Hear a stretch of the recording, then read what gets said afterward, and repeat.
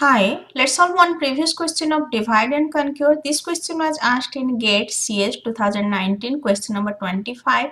Consider a sequence of 14 elements. A is a array contain 14 elements.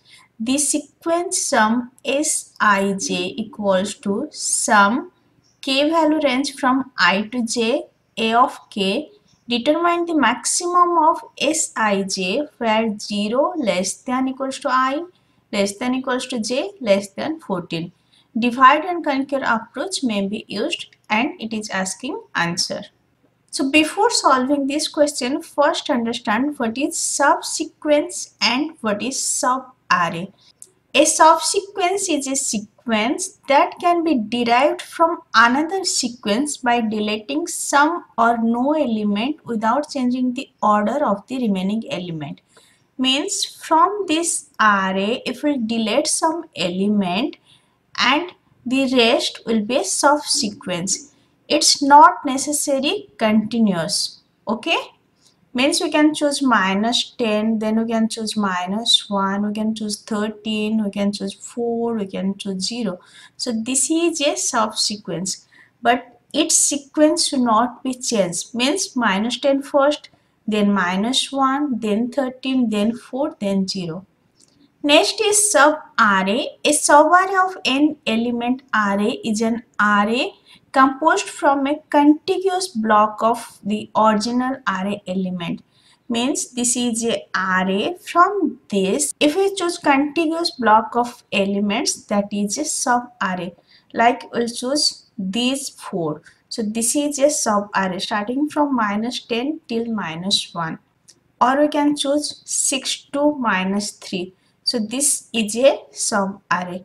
It should be contiguous, means no element should be missed from that, and it should be in sequence. In case of subsequence, it should be sequence but not necessarily contiguous. But in case of subarray, it should be contiguous. Now understand what it is asking. It is asking Sij sum ij equals to sum k equals to I to j a of k.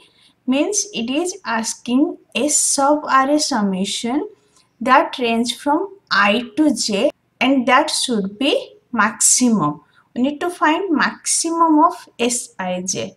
So if we choose -5 and -10, then it will be -15. So whatever sum -15, it will be less. So what we'll do, we'll start from 6 and we'll do addition till 12. Now what will be I and what will be j?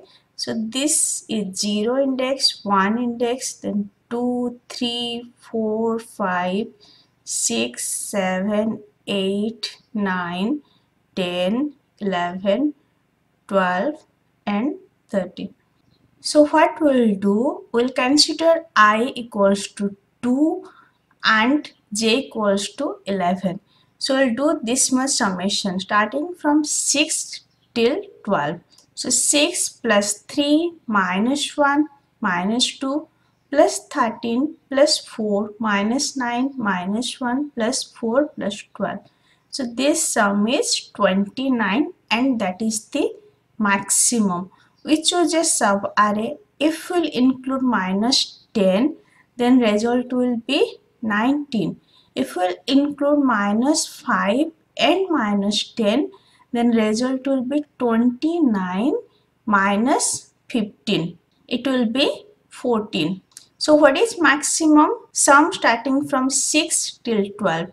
So if we are considering I equals to 2 and j equals to 11, then in that subarray, sum is maximum. Never confused with this word sequence sum. You may consider subsequence, you may remove some number, but that is wrong. It is asking contiguous sum. We need to do summation starting from I till j. It is asking a subarray summation, not subsequence sum. So understand the difference, then try to solve, you will get answer. Answer is 29. If this lecture is helpful for you, please like and subscribe. Thank you.